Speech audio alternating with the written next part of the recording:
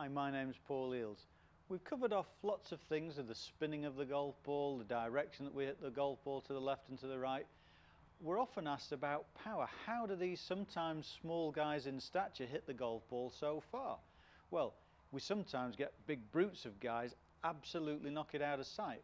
What we do know is they're probably hitting the middle of the club face more often than not. So you can swing as hard and as fast as you want, but if you don't catch it out the sweet spot, the ball speed is going to come down. You're not going to get the distance that the effort that you put in deserves. So my little tip would be, or words of advice would be, to try and hit the golf ball better. How do we do that? By controlling the golf club and how we're swinging it. So instead of forcing it, try and sense where the club face is travelling toward the target.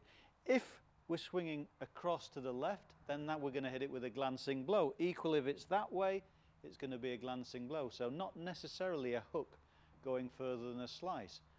Try and get the path relatively straight, and if we've got the club face under control and we can hit it out the middle, then that's great. So nice and straight, hit out the middle. You'll also be able to hear it. It will sound better. Not a lot of effort, the ball's still going there. That will lead to consistency. Consistency leads to better scores.